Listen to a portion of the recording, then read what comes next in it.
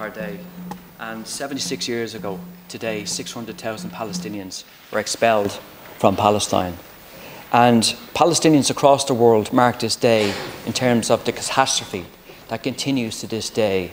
And no adjectives could sum up what's happening to the people in Gaza at the moment. Persecution, being tormented, brutalised, murdered, exiled and jailed. I could go on. Now, Minister, I ask you, 15,000 children have been murdered by the State of Israel since October the 7th.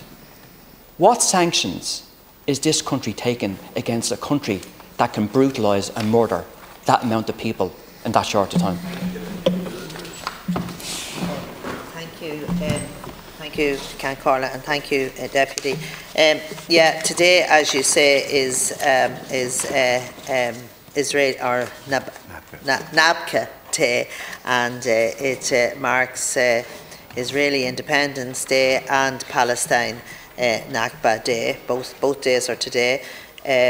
These dates serve as a reminder of the deep historical complexity that surrounds the current conflict. As I said earlier, the Taoiseach has said this morning that they're going to recognise the state. We're going to recognise the state of Palestine by the end of this month.